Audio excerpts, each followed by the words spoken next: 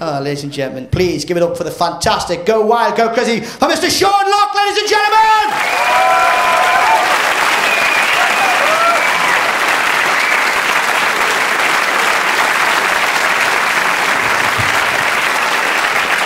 Thank you! Whoa! Wow! Wow, he got you going, didn't he? That was great. Nice to come out, a bit of energy, a bit of atmosphere in the room. It's very exciting, yeah. Oh, it's all gone. No, maybe I look shocked, you know. I'm not saying I don't normally get that kind of response when I come out. But, you know, when you play in this country, you can get some weird rooms. You know, you can come out on stage, people just go... Yeah, make us laugh if you feel like it. Because British people, we're quite negative, aren't we? Quite downbeat bunch, you know, you never know what you're going to get. We are quite sort of negative people, aren't we? Oh, tricky one down there. No. No, we are quite negative sort of people. You say you're going to do anything, got any big plans, big ideas in life, people just knock you for it, don't you? Say anything, say like, I'm going swimming. Someone go, don't want to do that, no. It'll be shut. Yeah. Lose your towel, get a verruca. Ooh, no. And we've always got that disappointed look on our face, haven't we? You know, sort of downturned mouth. But it's not, it's actually, we don't even go to the extreme of disappointment. It's like we're disappointed about something we weren't that excited about in the first place. Dave's Pie's been cancelled. Yeah, it would have been shit anyway. Like, if British people landed on the moon, we wouldn't put a flag up, but a little sign up saying, caution, uneven surface.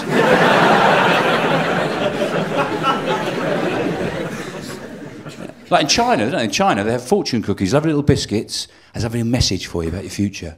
Equivalent you have in this country would be a pie with a gas bill in it, wouldn't it? 67 quid. But it's not like that here tonight. I feel there's a really special atmosphere in here tonight, really special. It's like a cup final, isn't it? Like a cup final. It's not, is it? No. It's getting carried away there. Well, it's like a cup final about 5 hours before kick-off, you know? It's a couple of fat blokes with a flask, all excited. Can't believe we're here. I thought we were shit. In fact, you wouldn't want the atmosphere to be like a cup final, would you? Because we always say cup finals, so they're very tense. You cut the tension with a knife. It's all sorts of really bad idea. A lot of tense people don't get a knife out. You'll spoil the atmosphere. Whatever that is. You know, 'cause people are always talking about atmospheres. I don't understand it really. Like pubs advertise them, don't they? Get a fine selection of ales, good food, and a great atmosphere. Like it's a permanent thing. You know? You just walk in and feel slightly magical. Oh, this place is amazing. Oh, it's like a cross between Narnia and Rio de Janeiro. It's only 6:30 as well. What's it like when everyone else turns up? And they put the lights on. Actually, I went to a pub the other day which advertised a great atmosphere, and it did have a great atmosphere. So I got my knife out. I spoilt it. But I think the best atmosphere you get in the world has to be on Top of the Pops. The atmosphere on that show is incredible, isn't it? Because they love everything, don't they, on Top of the Pops? You never see any bands getting booed off, do you? Everything, you know, Bob the Builder. Hey! Brilliant, brilliant, Bob the Builder. And now, Marilyn Manson. Hey! It's Marilyn Manson! What, you like Bob the Builder and Marilyn Manson? I'd like to see your bedroom. Oh. Weird teenager. Yeah, I don't know where they get them from, I don't know, because they're not like the rest of us. I don't know where they're... What my theory is, the BBC producers, they go to restaurants and they wait for a plate to get smashed. And if anyone goes, hey, do you want to come on Top of the Pops? You're perfect. Bit of a character. You know those people that go, oh, he's a bit of a character, my mate. You want to meet my mate? Oh, he's all right, Lord. Oh, he's a character. You'll love him. They can't walk past a hat without trying it on. Oh, my nutter.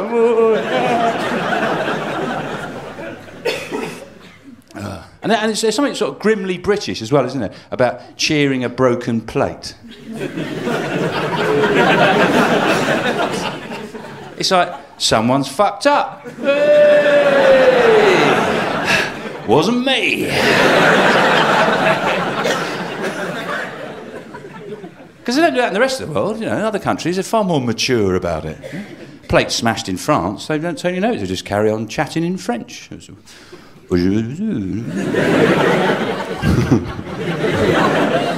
haven't really let my imagination run wild there, have I? In Italy, they're very good-humoured. They have a laugh about it. Go, hey, Luigi, hey. Towels all the waiter's hair, hey. He's not a dwarf, he's picking up the plate. Let's just clear that up, yeah. I'll give you a bit of advice, don't do that to the dwarf. You know?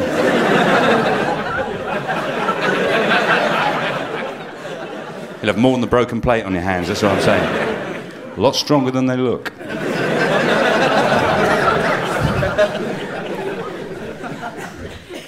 And I was in a restaurant in Germany, plate was smashed, waiter was taken outside and shot! It was incredible. Mind you, I should point out, it did make the front pages of all the newspapers, so I don't think that was the normal response. It's a tense night, a lot of knives in there. And in Greece, in the Greek restaurants, you go to a Greek restaurant, they smash all the plates at the end of the meal anyway, don't they? Because I don't know if you ever tried to use Greek washing up liquid, but... Oh, it's rubbish, it is. Basically, it's hummus, that's what they use, yeah. Because they don't eat it, They can't believe we eat it. You know? Mostly they use it for grouting. Making speed bumps, stuff like that. Don't worry, that's the last of the plate smashing round the world jokes. I'm not going to do a whole theme show. In an hour's time I'll be going, and in Albania, what they do? Yeah, what do they do? Something quirky, is it? I always wanted to do a show about Beethoven, actually, you know, the composer Beethoven. Not the dog, the Labrador. Actually, St Bernard, wasn't he? But it's close enough, isn't it? Nobody picked me up. Doesn't matter, does it? But no, Beethoven, the composer. I don't know if you know, a lot of people know about Beethoven. He went deaf, he was mad, great composer. What a lot of people don't know is that he couldn't write music. He couldn't write music in the normal tone, you know, with notes. He used to write it out in words. Yeah, he used to have to write duh, nuh, nuh, nuh. No, another two R's. Duh, nuh, nuh, diddly, diddly, nah, nah, nah, nah. And he finally went mad because he could never spell the noise an oboe makes. You know? You don't get punchlines like that every day, do you? Anyway, lovely to be here in Warwick. Nice to be here in Warwick. I say that. I did have terrible trouble getting here tonight because I know a lot of comics say that, but I genuinely did have a lot of trouble getting here tonight. It was quite traumatic, actually, when I think about it. Started out, I had unhappy childhood. 16 years, no lager. How did I do it? I don't know. But another problem I had on my rocky road here tonight was when I left school. I went to see my careers officer. He said, "What do you want to be?" I said, "Well, I'd quite like to be careers officer." Yeah. Because I'm really good at letting people down. Making their dreams seem like a handful of dust. But he said, "Forget it, you haven't got the maths." He was good. Finish you off like that. And another problem I've got at the moment, also another little confession I've got to make, I suppose, is I'm also in therapy at the moment. Thanks. I don't need it, obviously. Just got these psychiatric gift vouchers for Christmas. The whole family chipped in. I was very disappointed. I wanted a crossbow.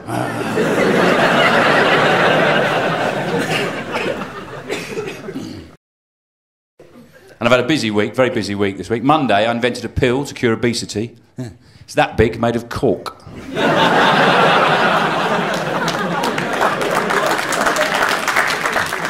Tuesday was weird. I had my first ever game of crazy golf. And it's a bit of a disappointment, really. It didn't quite provide the mayhem I was expecting.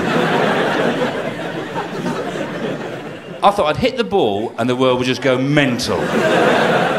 There'd be marzipan albatrosses flying around. Conquistadors on space hoppers. It's going to be brilliant. In the end, I was just knocking it up and around this windmill for about half an hour. Get up the fucking... This is crazy, it's just fucking irritating, this is. Yeah. Wednesday was one of those quiet days. You know those days you've got nothing on, nothing to do, nowhere to go. You know those days you're just bored out of your mind. I was so bored, right? I couldn't even bother to move my head. That's how bored I was. What I normally do in those situations is I put my Wallace and Gromit tie on. I just go out, start a few arguments. Because when you're wearing novelty neckwear, people don't expect trouble. They go, God, what's the matter with you? I thought you'd be a nice bloke. I go to museums, start touching stuff. They hate that, don't they, museums? Touch all the exhibits. Oh, 5,000-year-old pot. Wonder what that feels like. Talcum powder. All right. I was in the Tower of London, right, and I was touching this suit of armour, and this bloke went, don't touch that! I said, what do you mean? It's armour! That's the minimum you expect from it, mate. You can touch the bloody stuff. He said, I said, you little job's worth, put a uniform on, you turn a little Hitler. What's the matter with you? He said, God, bloody hell, you're a bit strong. Thought you'd be a nice bloke, you got a Wallace and Gromit tie on. I said, if you look closer, you'll see that Gromit's eyes have been unstitched. I'm a wrong 'un.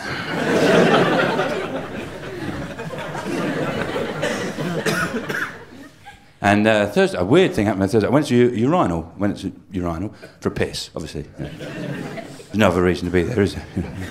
Unless you're interested in Victorian plumbing, I suppose. And this bloke stood next to me, right, and pissed in my eye. And I said, excuse me. Because I stick up for myself, you know. And he said, I'm terribly sorry. He said, I'm terribly sorry. He said, but I've got a lot of piercings in my penis, he said. And I had one taken out recently. And if I don't put my finger over the hole in the top, urine shoots out the side. So I thought, fair enough, made sense to me. And I had a look, and he was right. I've never seen so much metal in all my life. He had all these little piercings of Prince Albert's. He had a couple of little bells hanging there on that bit between the thing and the front and the back. And all the way down the inside of his legs, had lovely horse brasses. You know, like you get around a pub fireplace. He was spectacular. Yeah. And Friday, a big argument with my wife, massive argument with my wife. I said to her, Chap pat lao! Fan chat lao pat nap fat hoi! Can chow bay autumn watu hoi! Go let me hey! Oh, what's she like? I don't know. I've told before, don't put diesel in the Escort. Black pump bad. Use green pump. I got the catalogue out. I said, in here says you clever, not stupid.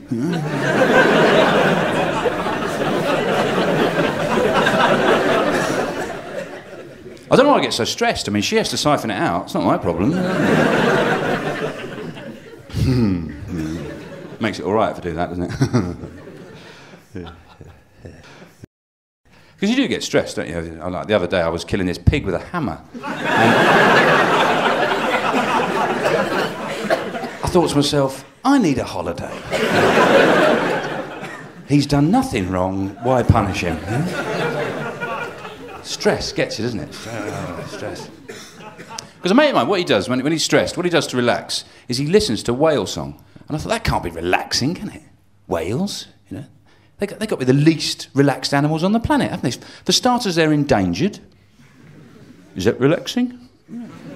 There's only 10 of you left. As long as I'm one of them. If I'm feeling a bit horny, I'll sellotape a couple of dolphins together.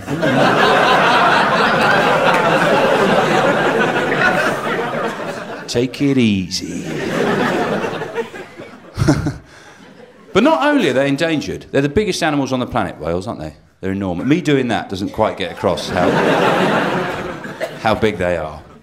But they eat the smallest, don't they? They eat krill and plankton, tiny little creatures. Imagine that, you're a great big animal, starving hungry, you never get a good bite of anything. You never get a good, oh, that was bloody lovely, that was, you know, all day long just shoving tiny bits of food in the side of your mouth. I like to think of it as Jeff Capes living on hundreds and thousands. He'd be livid, wouldn't he?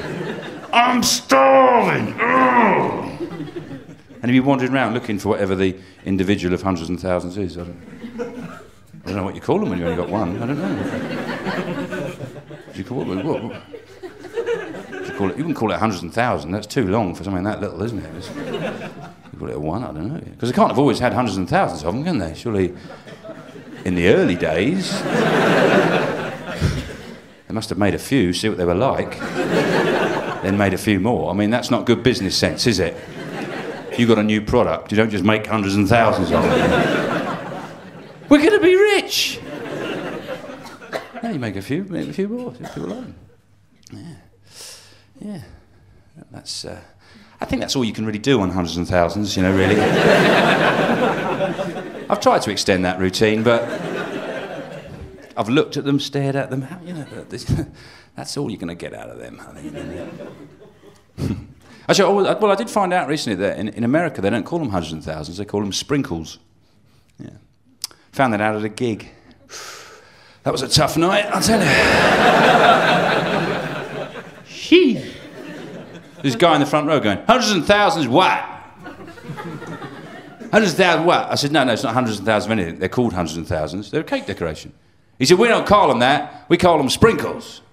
So I said, all right. It's like Jeff Capes living on sprinkles. Thought I'd get him the second time. He went, who the hell's Jeff Capes? I said, he's a massive bloke. I said, massive bloke. I said, you know, loves his grub. Strongest man in the world, 3 years running. He said, we don't call him that. We call him Luther Vandross. So I said, all right, it's like Luther Vandross living off sprinkles. But by that point, they'd forgotten about the whales. They were just going, why the hell would Luther Vandross eat sprinkles? He's a millionaire. He could eat steak every day. He could have an escalator of steak going straight into his mouth. What, are you saying he's too dumb to go and find his own food? He's got to go eat little bits of cakes. Are you racist? Is that your problem, buddy? So I just did a couple of knob gags and got off, you know. Well, I would have done if they knew what a knob was.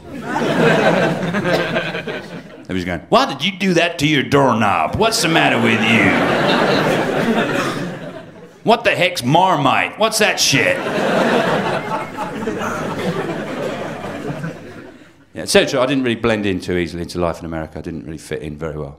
You know, I had a lot of problems over there. I used to get really annoyed by the way they kept going about how great America was. Everyone used to talk about how great America, great country, fantastic, amazing country. And I thought, well, yeah, the two best things about it are the landscape and the climate.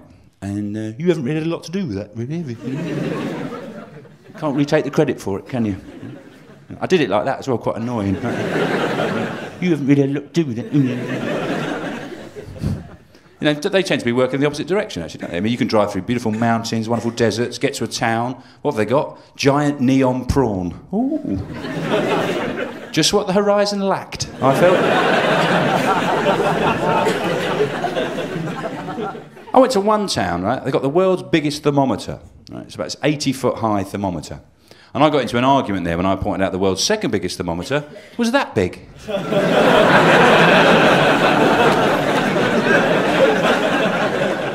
And there was really no need to build one that high. That high, you'd have won by miles. I didn't like it at all. I mean, I even had trouble having a drink there, getting a drink. I was in a bar in New York, and I'd had a couple of beers beforehand, you know, fair enough. I went to the bar, said, I'd like a drink. He said, I can't serve you drunk. I said, yeah, I know. That's why I'm here. Hey, I'm a bit of a character. Took my sombrero off a few times. Hey. I said, I didn't come here for the stools, mate. No. Or the hilarious pictures of dogs playing snooker. No. I said, I've heard Eye of the Tiger many times. Yes. I said, I came here to get pissed. He said, well, we don't like having drunks in our bar. So I said, well, don't serve booze then. You know, that's like saying you don't like wasps and smearing marmalade on your bollocks, isn't it, really? Bloody things. Get them with them. Oh, Jesus. You just get off me. Well, don't put marmalade on your bollocks, mate. I like it. They don't do that in the restaurants. They say, sorry, sir, you can't have the chicken. You're too fat.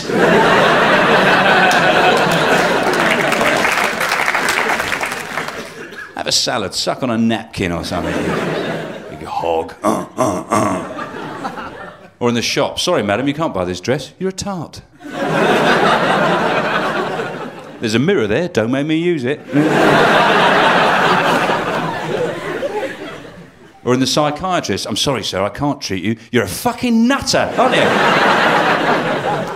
Look at you, your eyes are going around your head, kill your family in a week, get out of here. No, because however you slag off this country, if you want to get pissed, you can, don't you? We cater for people who want to get arseholed very quickly in this country. I think the main example of that is Special Brew. The other day I had one can of it, started threatening a whole shopping centre. Yeah. For some reason I was particularly angry with the roof.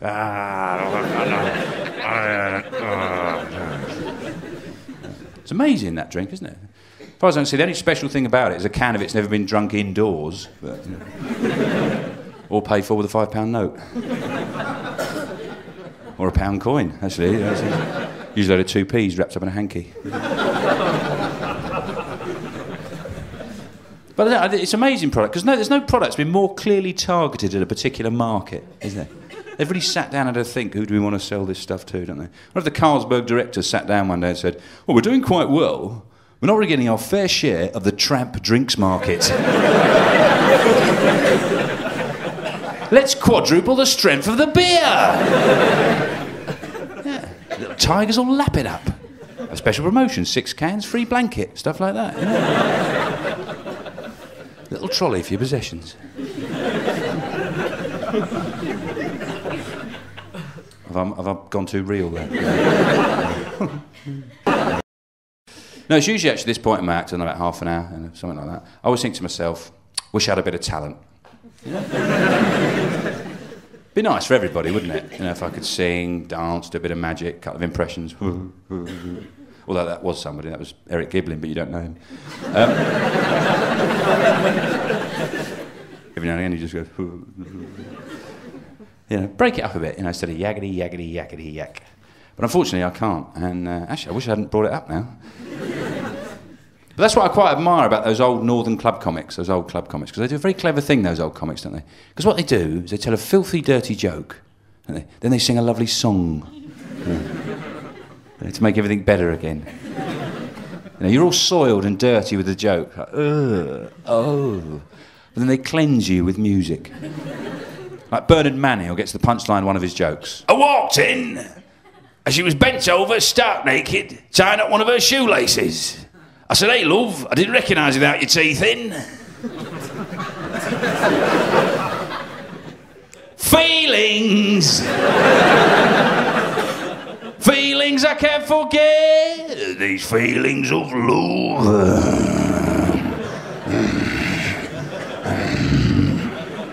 Here we go.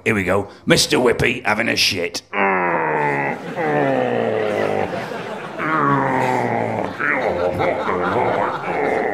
Fly me to the moon and let me play amongst the stars. Let me see what life is like on Jupiter and Mars. How'd you stop a dog humping your leg? Pick him up, suck his cock.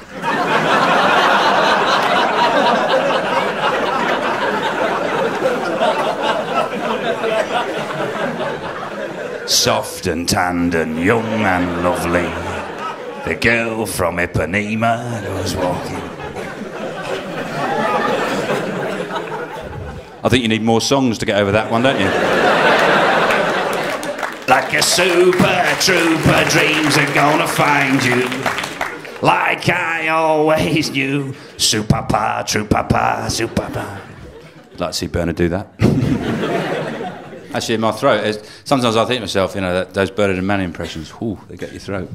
Sometimes I don't know whether to give up smoking or Bernard and Manning impressions. I don't know which one would be more difficult. It's the best bit of my act. You're supposed to go, no, it isn't, Sean.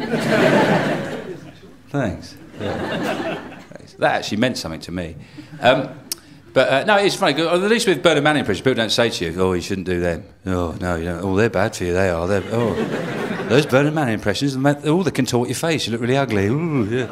Because every time I pick up a cigarette, people go, "Oh, don't do that. Kill you." I think, oh, thanks. That's ruined my night. And I think about it, when I think about it, there's a lot more dangerous things I've got to give up before I give up smoking, like obviously swimming in shark-infested waters. It's not good, is it? It's not very sensible, is it? Or threatening the army. Why do I do it? Drinking from canals. I must be mad. You know what it's like? You're thirsty, near a canal. Actually, it's quite a big stage, this. I always feel... insignificant is probably the wrong word. Too thin. Maybe that's another way of putting it. I think, sometimes it's nice to be a big sort of fat comic. You just fill up the stage more, wouldn't you? But I can't... the people say that when they eat a lot, they put weight on this. Oh, it goes on my hips, or I get on my belly. I get it on my tongue. And it's no good for this job. I've got a really fat tongue. If I eat a lot, I can't put it like that. And people think I'm taking the piss out of me ill. And that's not good for starters, is it? That's not going to win you over a cloud, is it? So that's why I don't tend to eat too much, really. I stay away on very dodgy territory there, wasn't I? Just for a second, step back. No, I'm not. I don't eat too much. I particularly don't eat junk food. I'm very sensible. I don't eat junk food hardly ever. I particularly don't ever eat Kentucky Fried Chicken. I refuse to go anywhere near them because I just think there's something fundamentally wrong about serving your food in a bucket. Just... It shows a really serious lack of respect for their customers. Here's your dinner in this bucket here. Pathetic, fat, useless waste of space. Go on, nibble away in that bucket. Yeah, hog. What are you? Yeah, bucket. Yeah. Imagine you went to someone's house for dinner. Someone invited you around their house for dinner. They said, "Where's the dinner?" Well, we just all smeared it over the skirting boards. You thought you might want to lick it off.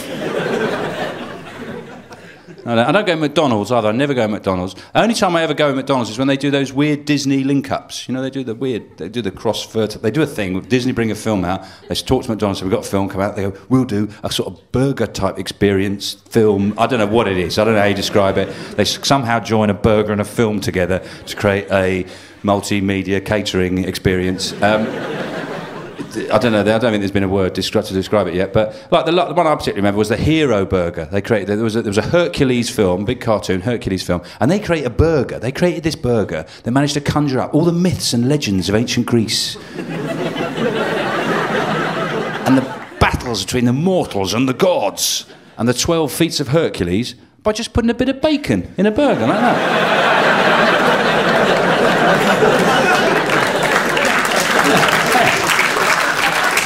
That's genius, because I thought ancient Greece, bit of hummus, something like that. But obviously they don't eat it. They knew that. I remember, particularly one I remember was the Pocahontas burger. They had a Pocahontas film. They created this burger, right? And it was basically it had like a couple of extra gherkins and some barbecue sauce to represent the great Cherokee Nation. The proud tribe used to roam the plains with a couple of gherkins and some barbecue sauce. Amazing people, the Cherokee, actually. I don't know if you know this, but they had no word in their language for property or ownership or possession. They didn't believe you could own, particularly land. They didn't believe you could own land, so how could you ever have a word to describe it? Very far-sighted, visionary people. Mind you, they did have a word for making a little hat out of your testicles, so... they weren't that nice, you know what I mean? They could turn. I like to think it was really hard hippies, And occasionally, I do occasionally go in kebab shops, not to eat one. I wouldn't eat one. I just go in there to see what new shade of grey the kebab roll has turned to. That donor thing, that because you get some amazing colours and textures, don't you? Yeah. I love the way they turn through the night. It's like a lighthouse for drunks, isn't it?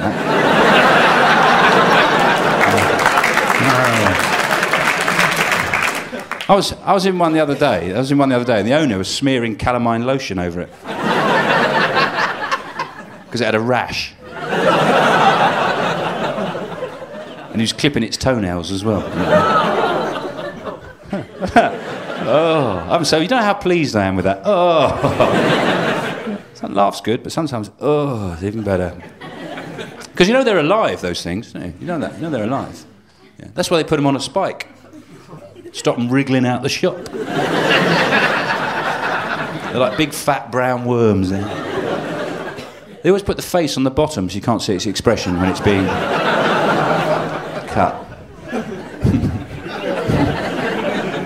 You ever been outside a kebab shop, felt something wet snuffling at your leg like that? There it goes. Off they go down the drains, start multiplying. Take over the world. Got carried away, didn't I? Because that's the most difficult thing about this job is linking all the stuff together, joining all the material together. You know, you can write the jokes, but actually joining it together, make it something like some seamless, like you've got an act, basically. And as you've gathered, I have more difficulty than most people doing that. I do have a lot of difficulty. Because I find it very hard. I mean, you can't just say something like, and here's another thing I say in my act. Seems cheap, doesn't it? Seems lacks class, that, doesn't it? I thought of saying something like, I've had a lot of requests and emails asking me to talk about Senegal. So for all you people who contacted me, I was going to think about Senegal, but anyway, talking of Senegal.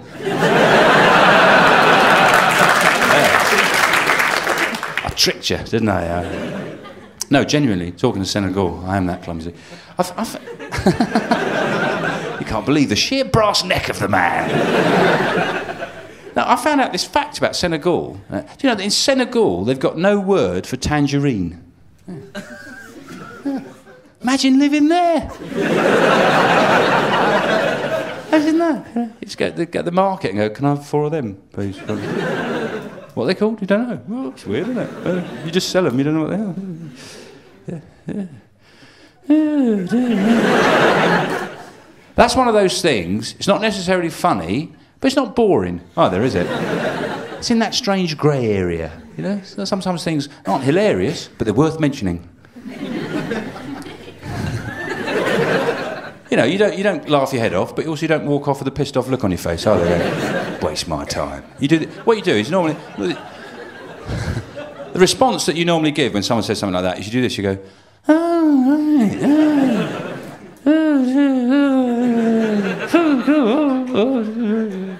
I don't know what you call that. I don't know what that is called. That it's not laughing, is it? It's not crying. I don't know what it is.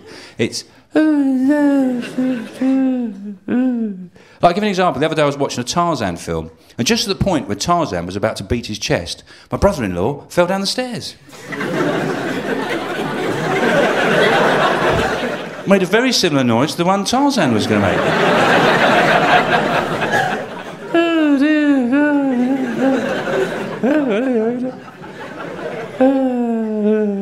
The other day, I was brushing my teeth, and I'd nearly finished. I realised I hadn't had a breakfast. Now, that's just boring, isn't it, that one? That's very dull. No, it's not necessarily hilarious, but it's quite interesting. As I found out the other day, it's a very weird experience. I found out I've got a nickname. They've been calling me Sean Two Nans. Yeah, Sean Two Nans, because both my nans are still alive. Yeah. I didn't think it was the most interesting thing about me. I thought it might mention my powerful throw, or something like that. Yeah? My thick, lustrous hair. Expected a bigger laugh. No, they call me Sean. Well, they were calling me that until a couple of weeks ago, but... you get on stage, you just do the job, don't you? And struggle through. Actually, they'll probably carry on. You know, once you've got a nickname, it sticks. You've got it for life, haven't you? You never get rid of a nickname. There was a guy at our school, his whole school days were ruined, you know, because he got a nickname and that was it. It was stuck with him. Because he wasn't handy. His nickname was Diarrhea Dave. It wasn't because he had an accident in class. He was just the only person in the school who could spell it. Kids can be very cruel, can't they? Get him in a headlock, powerless. But it's quite interesting how Nana B died. That's what we called her. We called them Nana A, Nana B. There's a way we differentiated. I suppose we should have used their names, shouldn't we? It's too late now. Because Nana B, what happened was she had one of those walk-in baths. You know when people have trouble getting in the bath? She had a walk-in little door in her bath. And she got in her bath, shut the door, had her bath. Right? When his bath was finished, right, she couldn't get the door open. It was stuck. You know, obviously, the heat expanded, whatever. And she had a problem, you know. She was there on her own in the flat. It was a bank holiday. The chance of her visit was slim. And, she's in a bit of a pickle, she would have called it, actually. That would have been her language. She'd have probably said, "Oh, my giddy aunt," at some point as well. And, after a couple of hours, she's cold, she's tired, naked, it's not a pretty image. She hatches a plan to escape. And what she decides to do is run the bath till the water starts overflowing from the bath. And the idea is to fill the flat up with water to the same level as the bath, and then she can just float over the top. And it worked. She did it. It worked. But then she couldn't turn the taps off. They were stuck. It was one of those days. You get those days. You go, oh, if anything else happens. And she had a problem because the whole flat's filling up with water now. So she's got to get out. So she starts swimming down the corridor, wishing she had a cat. Because then she'd have a cat flat and the water would go out, wouldn't it? Thought this through. Oh, yes. And the water level's rising all the time. And she's seeing parts of the flat she hasn't seen for years. And I think initially she was shocked by the dust. Ooh, look at that. But things were getting critical. She had about 6 inches of room left, 6 inches of room left. And her whole life flashed before her eyes. And it didn't take long because her memory was going. And in a couple of seconds, she was up to the day before yesterday. When she realised at no point in her life had she ever learnt to swim. And the only thing that was keeping her afloat was her plastic hips. Which is strangely what got her into this mess in the first place.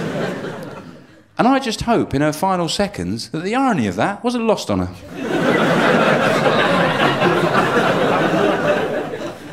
And she was able to go,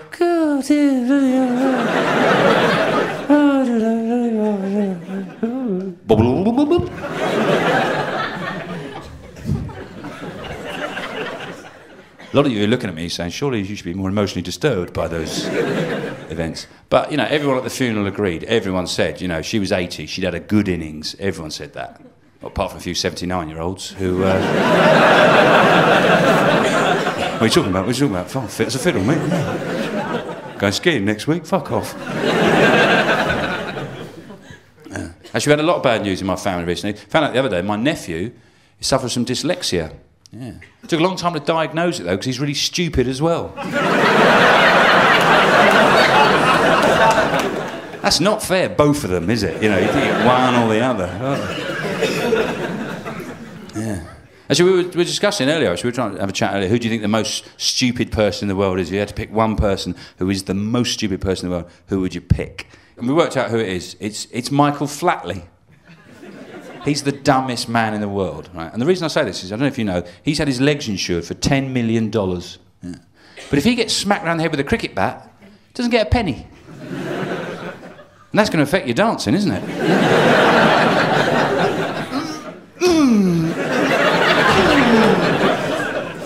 Can I have my 10 million? No, your legs are fine. I did a Yorkshire Michael Flatley then, I don't know why I did that. I can do it, do it at once, can't I? Actually, the next thing I'm going to tell you is neither funny nor interesting. It's actually quite boring, and a lot of people say, if they were giving me advice, I don't do it. But I'm going to tell you this because it's actually quite an interesting bit of information as well. What I'm going to say to you is never ever, if you're going to book a flight, you're going to fly anywhere in this country, do not ever fly with British. They're a useless airline, they're completely incompetent, they don't know what they're doing, they shouldn't be allowed to operate, don't ever use them. And I'm not just going to leave it there and do some material about the Hutton inquiry, No, I'm going to explain. What happened was I booked a flight with them recently, and I got to the airport, 2 hours before takeoff, plenty of time to check in, wander around the airport, look at strange liqueurs. I like doing that. Or just circle the knicker box for half an hour. Ooh, what you bought? But that wasn't to be, because what British done is they'd sold 200 tickets for a flight which only had 120 seats. When I got to the check-in, they said, sorry, Mr. Locke, you won't be able to go on this flight. We're going to put you on the next flight. We've oversold the flight, so we have to put you on the next flight. We've sold too many tickets. You're going to have to go on the next flight. And what I said, and these are my exact words, what I said was, what the fuck do you think you're fucking doing selling my fucking ticket, you fucking wanker? Those are my exact words. And he said to me, there's no need to swear. And I said, no, mate, you're wrong. There is a need to swear. I said, in fact, it's situations like this that swearing was fucking invented for. I said, this is why we've got swear words, mate. The word fuck was created for exactly this moment. Listen to it. Fuck! I'm not going on my fucking flight! You fucked up my fucking day! Yes, no, there is a need to swear. I said, probably in Japan, there's no need to swear. There's probably no need to swear in Japan, you know, because everything works. Everyone does their job, you know. In Japan, they don't need words like shit, bollocks, prick, tosser, cunt, wanker, arse. They don't need words like that. Because in Japan, you buy a ticket, you go to the airport, you get on a plane. Yippee! In fact, their language develops a completely different direction. They've got over 100 different words for early. I said, in this country, we've got one. Early. And the last time you heard that, mate, you were shagging your wife.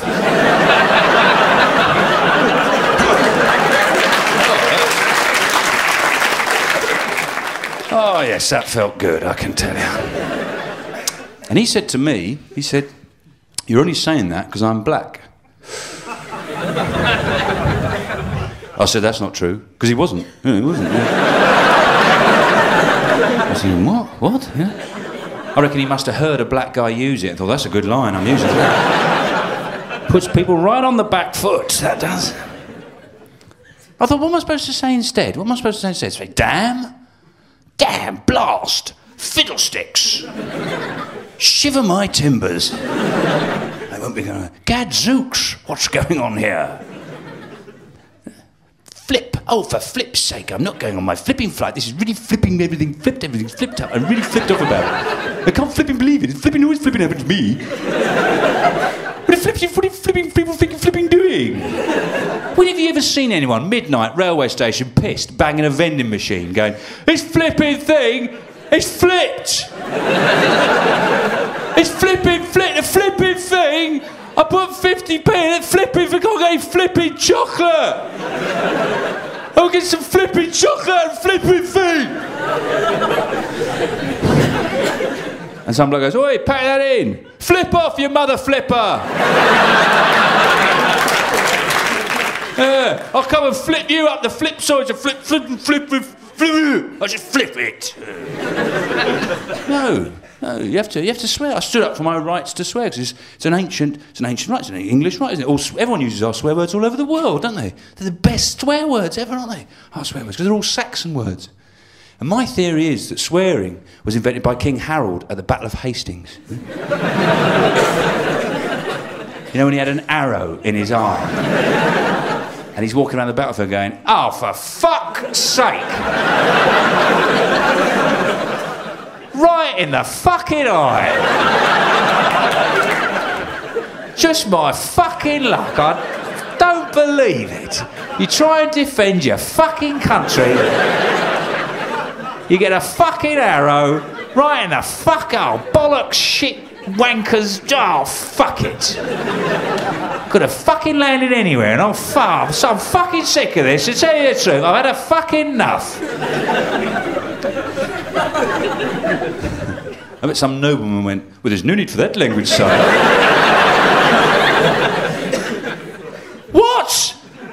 I've got a fucking arrow in my fucking eye. Anyway, I'm the fucking king. I'll say what I want. Come here, I'll stick it up your arse, mate. I said, oh. Didn't have any room for that on the Bayeux tapestry. Good, wasn't it? Like, oh. Lord Pomfret with an arrow up his arse. Because they were always in profile on those days, don't they? King Harold going, would be like this, wouldn't he?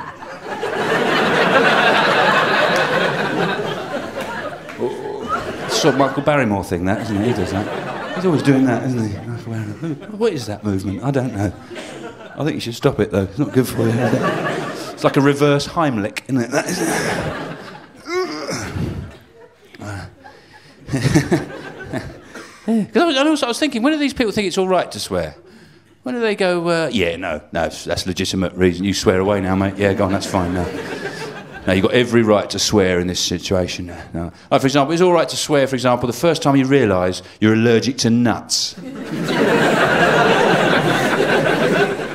You go, oh, fuck it all.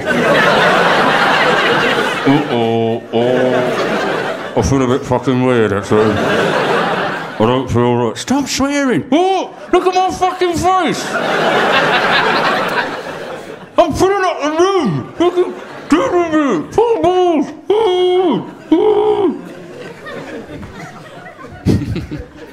It's all right then, isn't it? Or, for example, you've been stranded on a desert island, 6 months, no human contact. One morning, there's a bottle floating in the shore. You rush out, grab it, take the paper out, read it. It says, "You have no messages." Wankers. Or you hear a noise upstairs. You go and investigate, and there's a bear in your loft.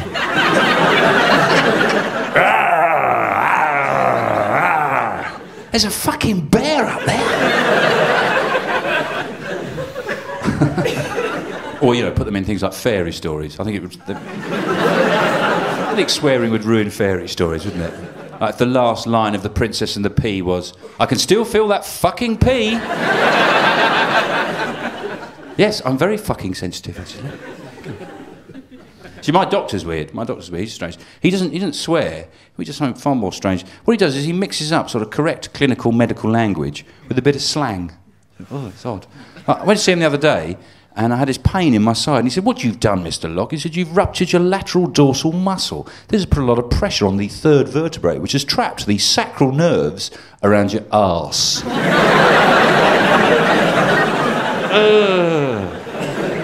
I just feel dirty when I come out.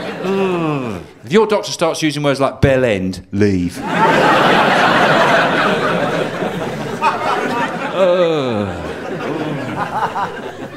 And I don't like doctors anyway. I really don't like... A lot of people have a lot of respect. I really don't like them. I don't like them. And fair enough, I do accept they do save your life. I'll give them that, yes.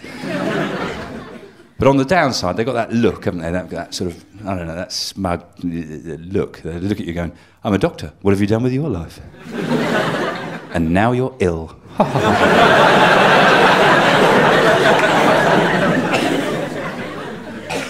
And the other thing I don't like about them is they hurt you, don't they? Doctors hurt you. Mine hurt me the other day, really hurt me the other day. He said, "I drink too much." I went, I have feelings. Because he asked me how much I had to drink, and I told him, eventually. And he said, "Well, if you drink more than 21 units a week, you're in danger of becoming an alcoholic." And I worked that out. That's 11 pints in a week. You'd drink that in a week, wouldn't you? Wouldn't you? Would you get through that in a week? Yeah. Tuesday, that'd be finished. Yeah. So I thought, if we're all alcoholics, what do you call those blokes who sit on the street on like a throne of ring pools, shouting at pigeons and combing their hair with a shoe? I mean, how many units are they on a week? 200, 300? But if I have 10 pints by Sunday and a big portion of trifle, I'm lumped in with them.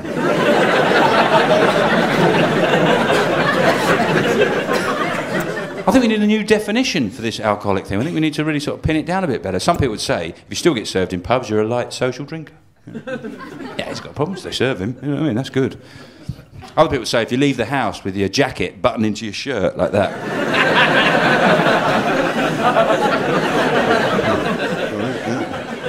Check yourself in the mirror before you go out. Yep, looking good.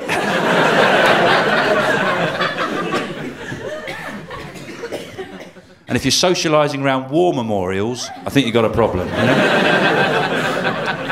Not good. It's a grey area. It's one of those grey areas in life. There's a lot of grey areas, aren't there? Like, at what point does a cucumber become a dildo? That's a mood thing, really, that, isn't it? Or when does a dropping become a turd? Dropping, new turd, because you see David Attenborough, he's going around picking up droppings, and like, there's been some caribou through here. I don't know, he's gone Yorkshire as well, maybe it's the only voice. I'm not touching that. No, good job, it's cameraman's. Oh.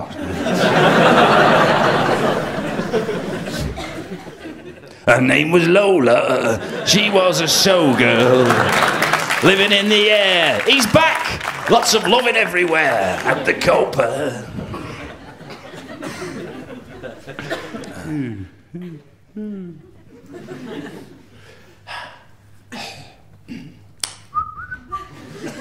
Just having a little break. Actually, I was talking earlier about difficult things in the job. Well, actually, one of the most difficult things in this job is memory. Everyone thinks you must have an amazing memory to remember all this stuff. How do you do it in an incredible memory? Almost like half the show is a memory feat. And of course it would be if I did.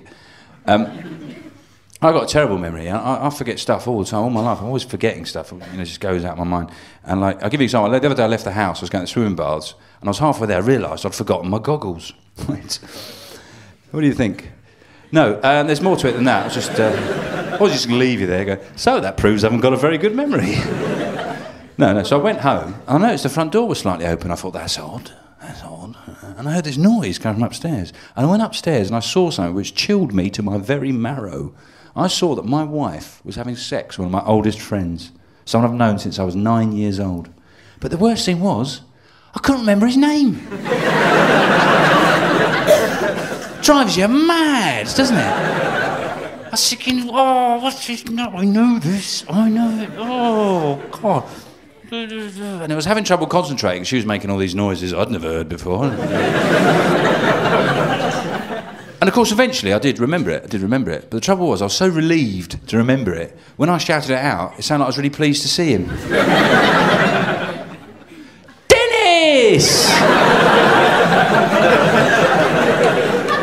I think it had the wrong impression, really. He thought I'd come to join in. Well, I say I remembered it. You know, she shouted it out a couple of seconds before that. Dennis! Dennis!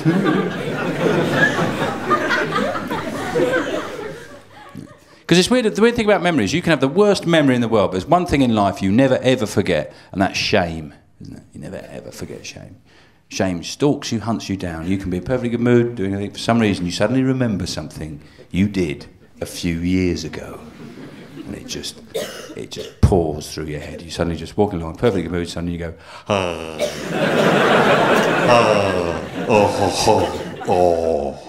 People, what's the matter with you? He just remembered that time in the hotel with the badgers. I'll be fine. It's awful, isn't it? Just stalks you down, no warning, nothing. I had one the other day. I remember this time I put a note out for the milkman, and accidentally I put a kiss on it.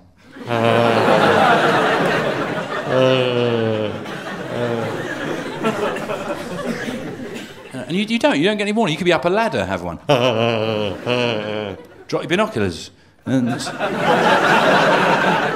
that's one in the bank for later. And I had one recently, and it was one of those perfect days, beautiful day, opened it, I was in a really good mood, opened the curtains, lovely sunny day, I noticed my neighbour had all her thongs on the washing line, you know. That always cheers me up. I went to the park, you know, the flowers were out, kids were playing, it was just delightful. And suddenly I remembered this job interview I'd been to years ago. Well, halfway through it, the job interviewer pointed out that my shirt buttoned up on the wrong side. So technically, I was wearing a blouse.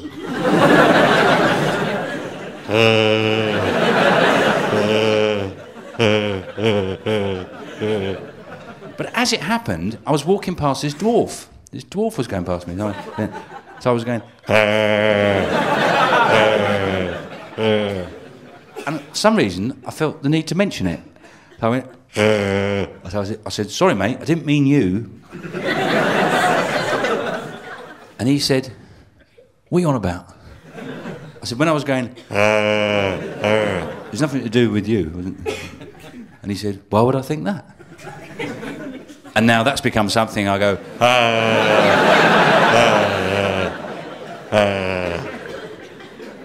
But the trouble is, every time I see a dwarf, it triggers that memory. So I go... Sorry, mate, I didn't mean you. Oh, no, I've done it again. I'm trapped in a dwarf shame spiral. You don't get gags like that every day, do you? No, it's been, I'm enjoying myself tonight. I've had a good time tonight because I've had a few sort of little problems recently. A few things that annoyed me. I was a bit annoyed actually because I've been on tour, and I don't know if you've seen my poster. And I was in Norwich last night, and it was really annoying. Some bloke, right? I assume it's a bloke. It must be a bloke. Has drawn a knob on one of my posters, and I just think it's horrible. You know, he probably hasn't even seen the show. Just drawn a knob. And what I think's weird is they don't just draw a knob. They always put a few details in, don't they? In case you didn't know what it was. They always have to put a bit of a helmet on it and a Jap's eye, some stuff coming out at the end. You know, if they've got time, draw some testicles, a bit of stubble, you know. They never get the time for veins, fine vein work. I say bloke, it must be a bloke's done it. Obviously a bloke has done it. Women wouldn't do that, would they? Women wouldn't do that. They wouldn't. Women don't do things like that. And if they did, they'd draw their own genitals, wouldn't they? And they're not going to do that. It'd take hours.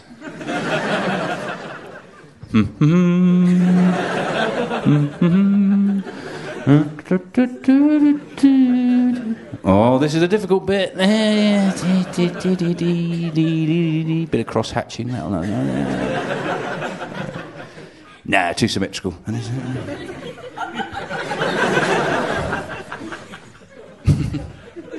Sorry, I apologise. Because everyone's always talking, particularly comedians, are always talking about the difference between men and women. They say, men are like this, women are like that, men are like that. And I think that's rubbish. I think the only difference between men and women is our genitals, much easier to draw. And that's given us the confidence to go out and build bridges and invent stuff.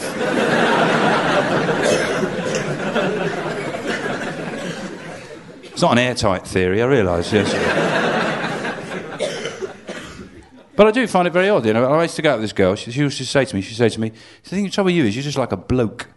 You're such a bloke. You're such much like a bloke. And I thought, well, yeah, I thought that was the idea. No, she said, you never let me know. You're like a bloke. You never let me know how you feel.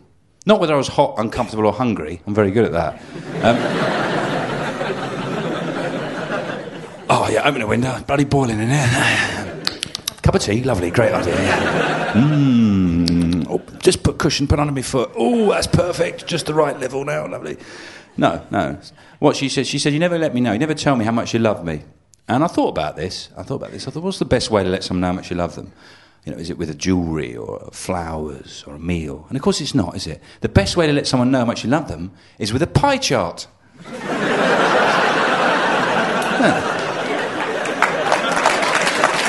Yeah. Because that way, they know exactly how much. Emotional precision, that's what they want. And do it properly like it's an office. Invite them in and say, would you like to come in? Can I get you anything? Tea, coffee, anything at all? Okay, fair enough. Let's have a look at this year's chart then. I'm very excited. I'll just flip it over here. Just flip the chart. Oh, talk you through the chart. This blue segment here, that's my family. Stays pretty constant. Yeah. You'd have to be a pretty foxy lady to eat into that bit, I tell you. You might have to do something you might be a bit ashamed of.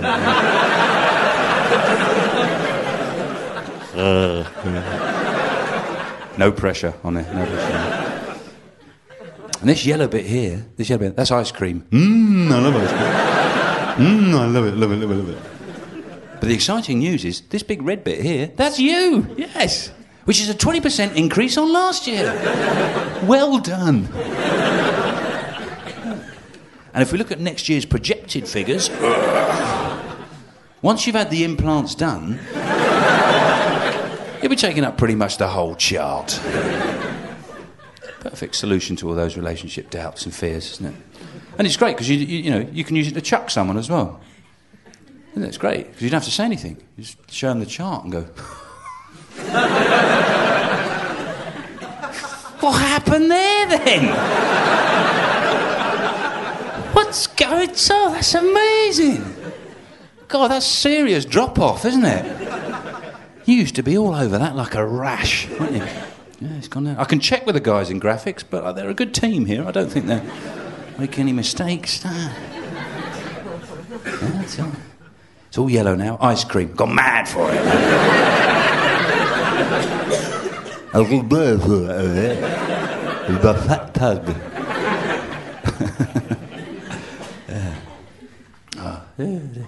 No, it's good. I enjoyed tonight. I had a good time tonight. Because, like I said, I had a few problems recently. Like, I've got this old bloke living next door to me. This old fella lives next door to me. And he's always moaning. I play a bit of music. He starts banging on the walls. I think, sod it. I'm not turning up for anybody. He can buy his own stereo. And he's always saying to me, I fought in the Second World War for you, Sonny. I fought in the Second World War. And I've tried to explain to him, had got captured by the Germans during the Second World War, and they said, which side are you on? You wouldn't have said Sean Locke. So technically, you did not fight for me as an individual. No. You fought for a state which I was born into, purely by accident, plucked from the ether, chemical chance. There is no control or rights over my destiny whatsoever. And he has a very similar response to you guys. He goes, huh? Stay away from my cats.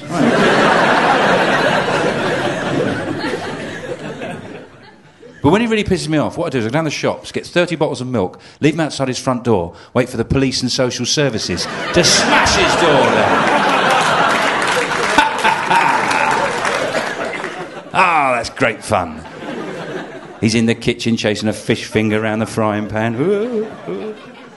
They come crashing through the door. Why aren't you dead? Leave me alone. And they arrest him for wasting police time. And when they take him away, what I do, I nip into his flat and kill his budgie with a teaspoon. Takes ages. Oh. Boom, boom, boom.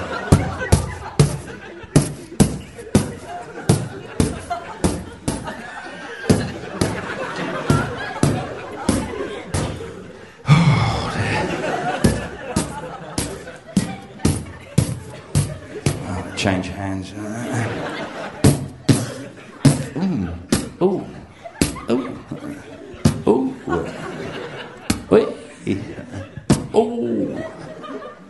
Let.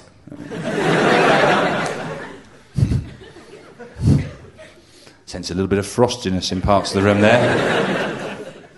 Please don't. I mean, if anyone is troubled or disturbed by that, please don't be. No, there's nothing. I'm not like that at all. You know. And if you are troubled by it, what you're being troubled by is me killing an imaginary budgerigar with an imaginary teaspoon. So there's nothing to worry about. He's fine. Doesn't matter what I kill him with. Bazooka. A couple of seconds later, back on his perch. Happy as that. I could get a razor blade, right? Slit his eyelids open. Put ants' eggs in there. Sew them back up and wait till they hatch out and eat through his brain. And then he just falls over like an empty Kinder egg. Within moments, he's pecking his mirror with his beak. Who's a break boy? Who's a break boy? Happy as Larry, you know? I could put him in a vice, right? Just tighten it.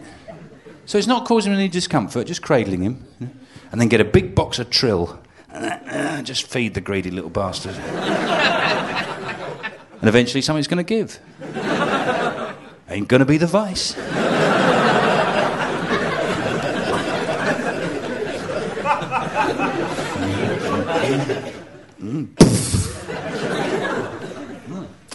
Bit like chicken. Or I could stick him up my arse. Feet first, we're not a maniac.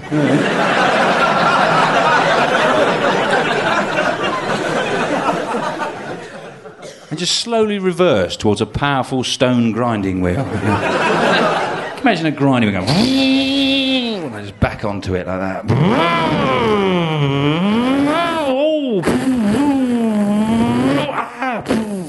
Just take off a layer of skin, you know. Little feathers coming down. Quite beautiful. I think you got the point, really there, haven't you?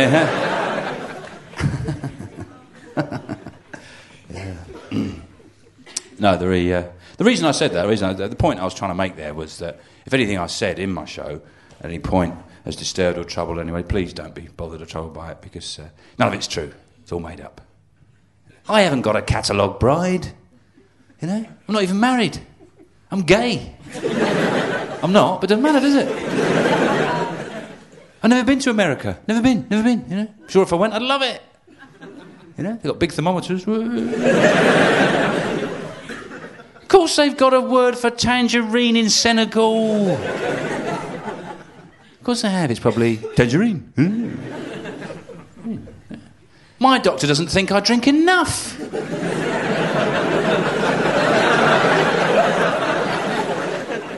He said I cannot recommend too highly the medicinal and psychological benefits of getting arsehole.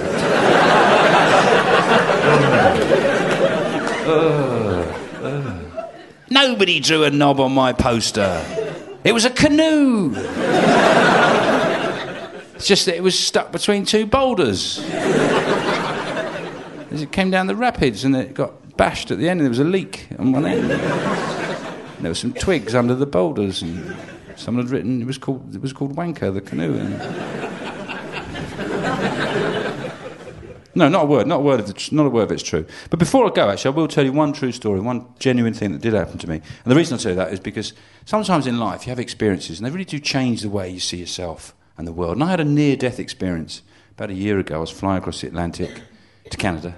And as we were flying, we had a bit of engine trouble and people started getting a bit panicky, a bit nervy. And then the other engine failed and basically the plane was plummeting towards the ocean. And it was sheer blind panic. People were screaming and crying. It was pandemonium. But for some reason, I don't know why, I wasn't bothered at all. I was very calm, very composed. In fact, I was a bit pissed off. I turned the film off. And there's this little old lady next to me going to visit her son in Montreal. And she was just terrible. Tears running down her face. She was in a dreadful state, arms waving around. I thought, I'd better try and do something. So I managed to catch her hand, her frail hand, and I brought it down onto the armrest. And I turned to her and I said, "Fuck you, old lady! We're gonna die! Woo-hoo!"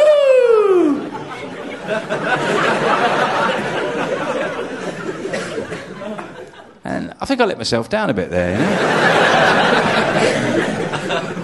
Didn't know I had that in me, really was. No.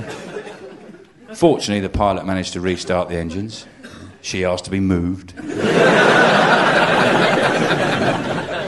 Just trying to get upgraded, I don't know. Yeah. Everyone got a complimentary drink, except moi. And I was leaving the plane, the cabin crew just giving me a filthy look. They were really just shaking their heads going, "I can't believe you did that. I really can't believe you did that. That was outrageous." And I said, "Why?" They said, "Well, you got a Wallace and Gromit tie on." Thanks very much. You've been a fantastic crowd, and good night. Thank you.